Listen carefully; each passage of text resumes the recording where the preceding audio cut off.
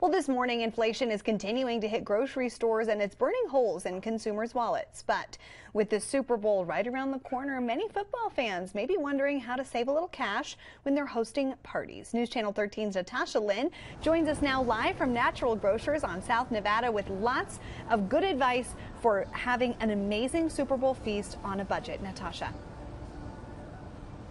Absolutely. Good morning, Riley. Yeah, there's lots of different options here at Natural Grocers, but with the Super Bowl, the big game right around the corner tomorrow already, whether you want to go out, stay in, or even host a crowd, you may be looking for some different ways when you go grocery shopping to kind of get some good foods and snacks on a budget.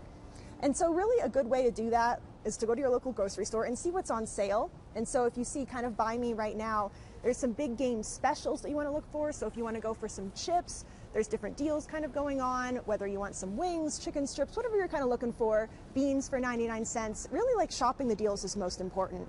But also sticking to a basic, simple entree is also really important for sticking to a budget, such as chicken strips or wings.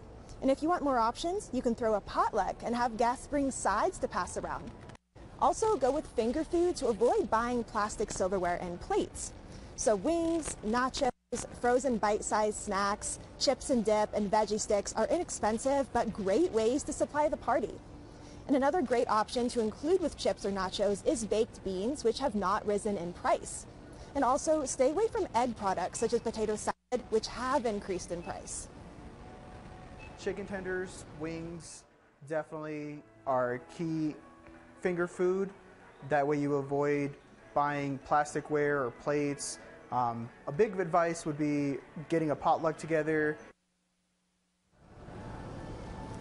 Also, make it a BYOB. It's widely acceptable to have your guests bring their desired drinks, and then you can avoid having to guess what everyone might want, and plus you also avoid the cost.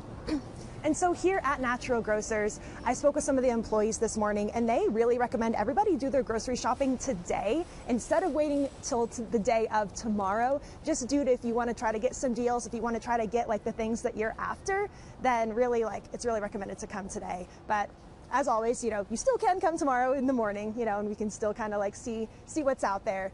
But really, again, just checking for the deals. So for instance, some organic chili beans combined with some chips on sale makes for a great, inexpensive way to kind of supply the party for your Super Bowl Sunday tomorrow.